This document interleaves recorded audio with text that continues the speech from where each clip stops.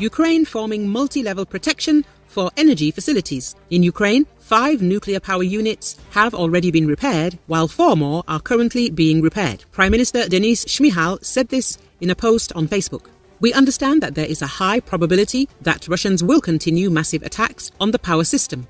As to NPPs, 5 nuclear units have been repaired, 4 more are under repair. As to TPPs, 62% of the planned power units have been repaired. As to TPPs, 70% have been repaired.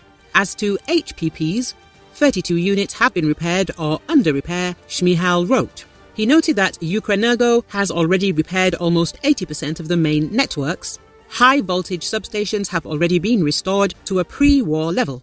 The repair campaign goes according to plan. We are forming multi-level protection for energy facilities, the Prime Minister added.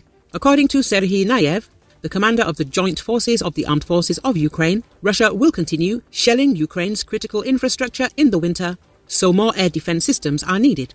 Of course, the Russian Federation can shell critical energy system facilities, including in winter. For these actions, Russia can do anything to make things worse for Ukraine and Ukrainians, he said. According to Nayev, Ukraine has already begun preparing to protect energy system facilities and improve the effectiveness of the air defense system. But we have to understand that we are to some extent dependent on the supplies of air defense equipment provided by our partners. The more equipment we receive, the more we will make it impossible for enemy drones and missiles to successfully strike critical energy facilities, the general added.